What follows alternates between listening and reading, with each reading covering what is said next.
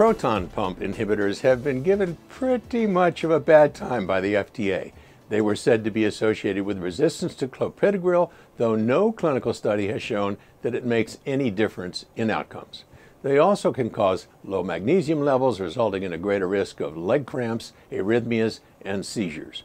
Additionally, there are indications that they can be associated with bone fractures from chronic use and even birth defects if used during pregnancy.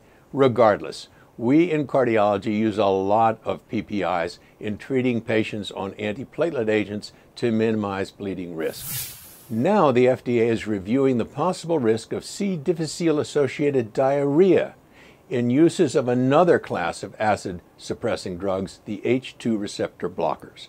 That includes popular brands such as Nexium, Prilosec, and Prevacid. The warning comes after a review of data of the agency's adverse event reporting system and the medical literature suggesting such a link.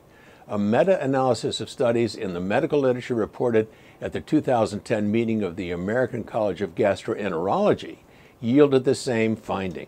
Many of the adverse event reports involved patients who were elderly, had underlying medical conditions, or were taking broad-spectrum antibiotics.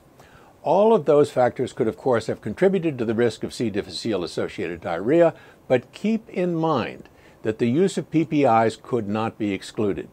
Now, I'm not sure how sound this warning is, but the take-home message is obvious. Healthcare providers should consider a diagnosis of C. difficile-associated diarrhea if patients taking PPIs develop diarrhea that is not improving.